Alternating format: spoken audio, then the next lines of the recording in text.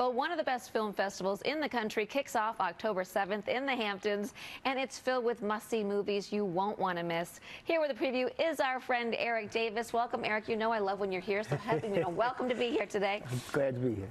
So listen, we got a lot to talk about. Yes. You know, I love the Hamptons Film Festival. You love it. What is it about the Hamptons Film Festival? I mean, it's special. It's the perfect time to take a ride out east. The weather is gorgeous. It's also an intimate film festival, full of film lovers, great community, and the programming. You know, they show you films that are destined to be nominated for the Oscars. You get to see them before anyone else. Right. Just a great festival all around. Right, so let's break it down and talk about what's happening on opening night. Yes. What's kicking it off? A powerful documentary called The First Wave. This is going to follow frontline workers inside one of the hardest hit hospitals in Queens, New York, the Long Island Jewish Medical Center, and their quest to sort of contain the virus inside the hospital and outside the hospital. This is just going to be emotional across the board for everyone there. You know, it's right in our backyard, and I think this is probably going to be one of many documentaries that we see that cover just different time periods throughout the pandemic. Yeah, the trailer alone had me almost crying for just sure from watching it. Yeah, and famed documentarian Alex Gibney, he produced the film as well. Okay, so you know, like you mentioned, the great thing about this festival is you get to see things, these award contenders before anybody else. So talk to us about some things we should be watching out for. All right, well, Spencer is a big one. Everybody buzzing about Kristen Stewart in this role. She was likely to be nominated for an Oscar. She plays the late Princess Diana, set in 1991 over the Christmas holiday, and Diana is grappling with her marriage, which is falling apart, to Prince Charles. This film takes us inside her point of view, what she was going through in this moment in time. It's directed by Pablo Larraín, who also did 2016's Jackie, which starred Natalie Portman. Similar American royalty, grappling with the loss of her husband, President Kennedy.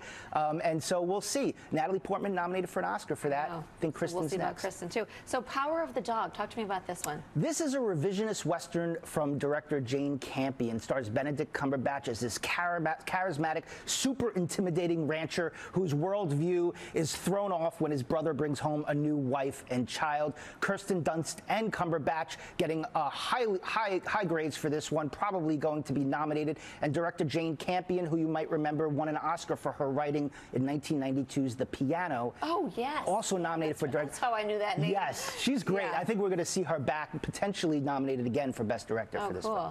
And now Joaquin Phoenix, I feel like he hasn't been around since The Joker, but now he's going to be in Come On, Come On. What should we expect from this? Yeah, a lot lighter than The Joker.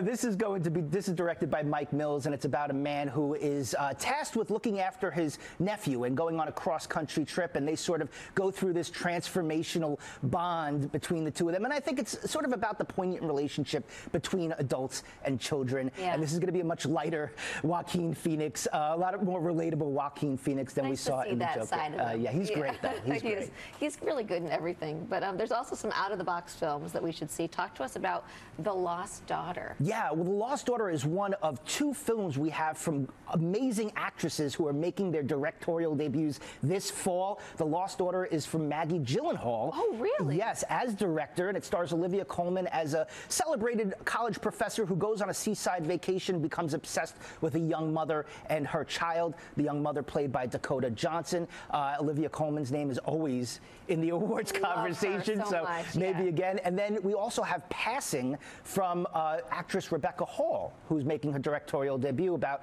two biracial women, childhood friends who meet back up in adulthood and realize that one of them is passing as a white woman, and how that complicates their relationship. Great performances from Ruth Negga and Tessa Thompson.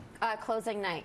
Closing night is Wes Anderson's The French Dispatch. We've been waiting for this one. Wes Anderson back, the eccentric filmmaker behind stuff like The Grand Budapest Hotel and The Royal Tenenbaums. Great ensemble. Same feel as all his other films. Same feel. Love letter to journalism.